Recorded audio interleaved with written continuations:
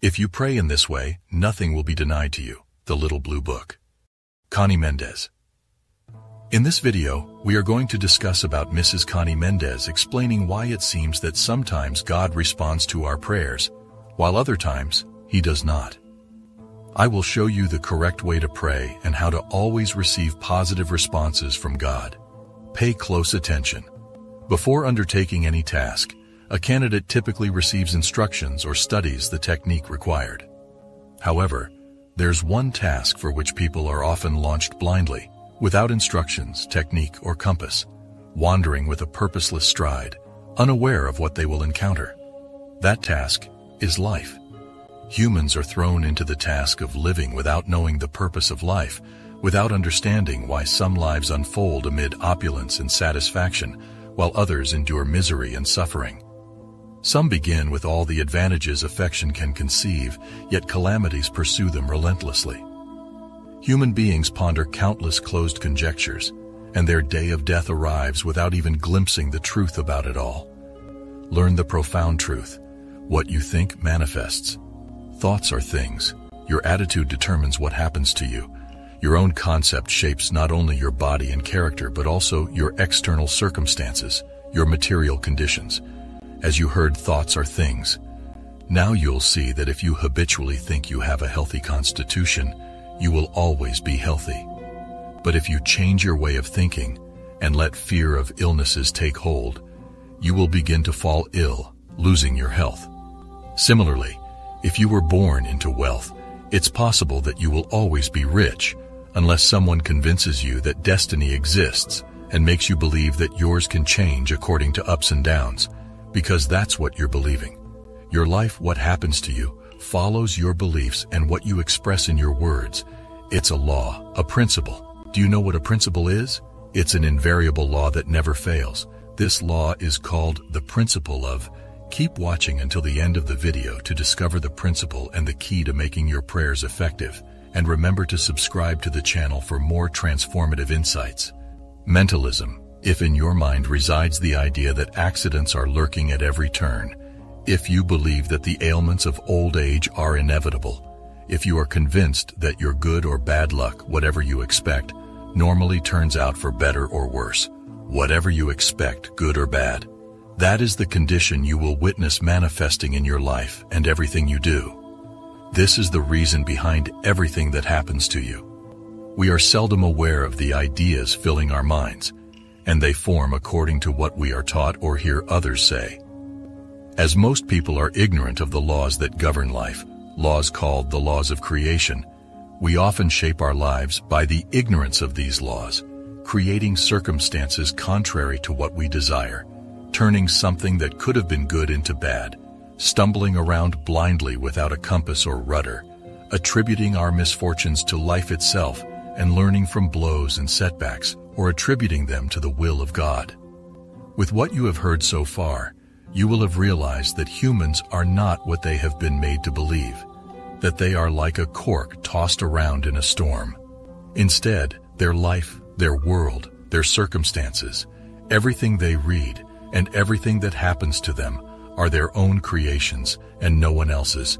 Your entire life is your own creation. They are the kings of their empire, and if their opinion is that they are nothing but a cork tossed around in a storm, that's how it will be because they believed it and allowed it.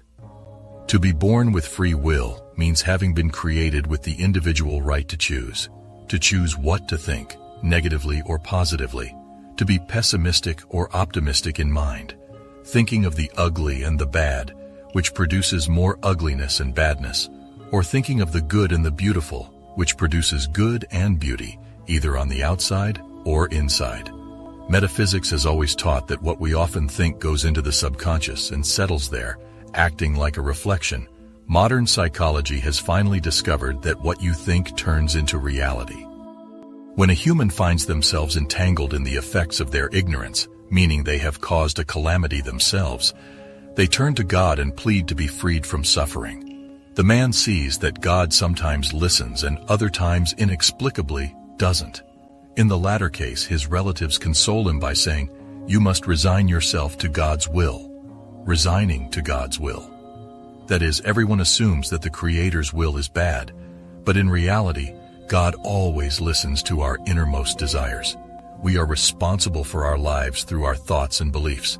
So keep watching until the end of the video to learn how to harness the power of your mind and create the life you truly desire. Now, listen carefully and discover the incredible potential within you to shape your destiny. At the same time, religion teaches that God is our loving Father, full of love, kindness, mercy, infinite wisdom, and eternal. Can you see the inconsistency between these two theories? Does it make sense to believe that a loving and infinitely wise father could feel and express ill will towards his children? We mortal fathers and mothers would never be capable of condemning any of our children to the crimes we attribute to God. We would not be able to sentence any of our own offspring to eternal fire for a natural fault of their mortal condition, yet we consider that God is capable of doing so. In other words, without even realizing it, we are attributing to God a nature of a capricious, vengeful magnate, full of ill will, eager to punish us beyond any proportion at the slightest transgression. It is natural to think this way because we are born and live ignorant of the basic rules and laws of life. As we said, the reason for our calamities is that we create them with our thoughts. This is why we are made in the image and likeness of the Creator. We are creators. Each one of us creates their own manifestation.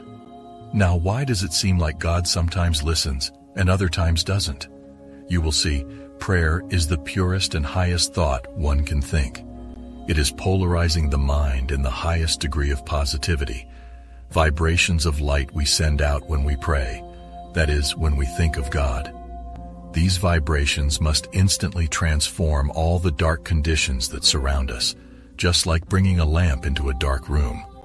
Whenever someone is crying and thinks and believes that the God they are praying to is a loving Father who wishes to give all good things to his child, in that case, God always listens.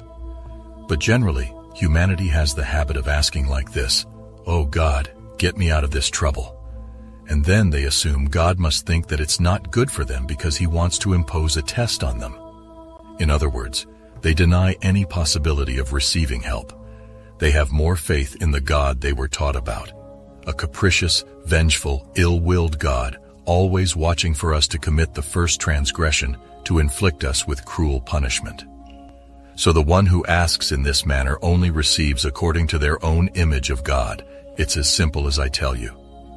Now never forget that God's will for you is goodness, health, peace, happiness, well-being, and all the good that the Creator has made.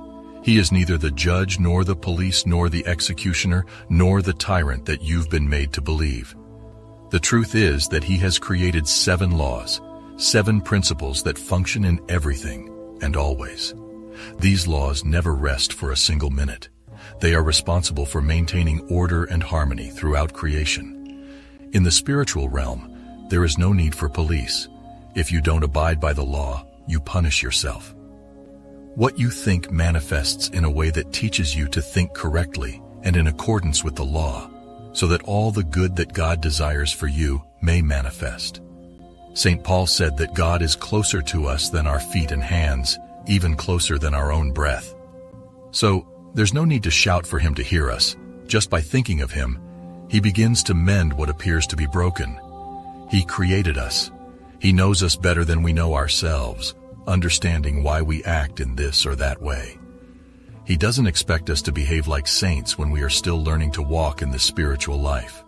I beg you not to believe anything I say without first testing it all. It is your divine right, your sovereign right. Don't do as you have done so far, just accepting everything you hear and see without giving yourself the opportunity to judge between good and evil. Now that you know, don't forget and apply the 3 main teachings you saw in this video. First, your thoughts are things, and they manifest on the outside. How you think determines how your life will be. Second, God's will is your own will. In your world, you have the free will to think as you wish. Choose the good, choose the beautiful, and the good and beautiful will pursue you. Third, never think that God is capricious and vengeful, waiting for you to make mistakes to punish you. God is love and principle, and if you understand and apply his laws, he will never deny you what you truly desire from the depths of your heart. Now that you know, dare to live according to the highest vision of yourself, filled with love, health, prosperity, harmony, and wisdom. Keep watching until the end of the video to discover the profound impact of applying these principles in your life. Now listen carefully and embrace the power you have within to create the life you desire and deserve. And that concludes our journey into the fascinating world of the law of attraction. Thank you for watching. To receive a very powerful ancient technique to attract abundance, visit the link in the description of this video, and don't forget to subscribe.